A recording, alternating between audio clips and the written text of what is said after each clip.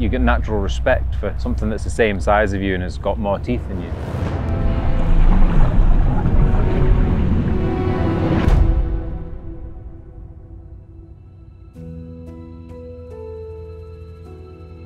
In the UK, people don't really associate our waters with sharks. And flapper skate is just that. It's basically a flat shark. The flapper skate is the largest skate species on Earth.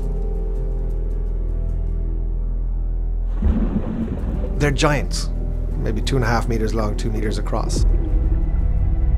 The first time anglers see them, they're completely blown away and think they look like dinosaurs of the sea.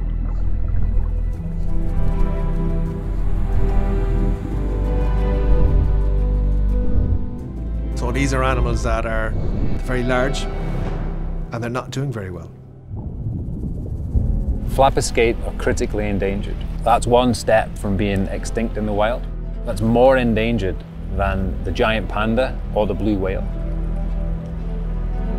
We have a large predator, the size of a leopard, living off our coastlines that we know almost nothing about. That's critically endangered. They used to be referred to as common skate, but they're not anymore. We don't get flapper skate in England anymore. We don't get flapper skate in Wales anymore. They're gone from the southern North Sea from the 1920s. You know, I think it's really sad that we would lose species and something as big and as impressive. There's a lot to do and we can't do it alone. Citizen science is really important. We're focused on the protection and research of flapper skate. It needs our help to help it survive. We live on a largely marine-based biosphere.